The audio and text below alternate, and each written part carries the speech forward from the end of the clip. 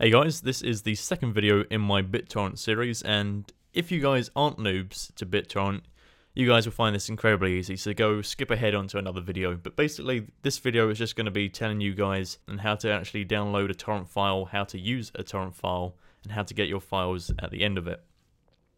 So basically, the first step you want to do is go download a torrent file, and the .torrent file is basically a file name, so you could say Avengers 2011 or 12.torrent. That would be your torrent file. Now what you need to do with that torrent file is put it in a torrent client, and basically the torrent client then acts as your way of downloading the file and uploading the file to other people. So to do this, you're going to want to go download your torrent client. If you're on a Mac, you should go get Transmission. That's my personal favorite one. And if you're on Windows, you can go get uTorrent. As for Linux, I'm not overly sure, but if you do a little bit of Googling, I'm sure you can find your appropriate torrent client.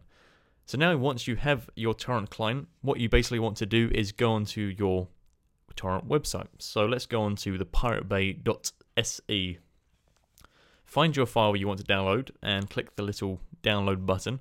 The Pirate Bay actually uses magnet links, which basically means the torrent files aren't physically hosted on their servers, so basically they can't be caught for that.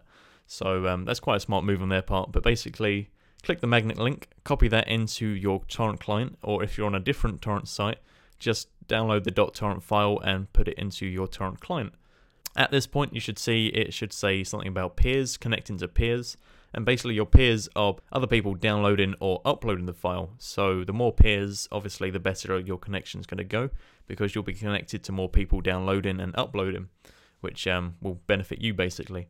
So at this point, that's it. Basically wait it out, and once it says 100% complete, feel free to close down the client. If you want to seed to more people so they can download it faster, feel free to leave it open. But that's it. That's your file. Your file is there.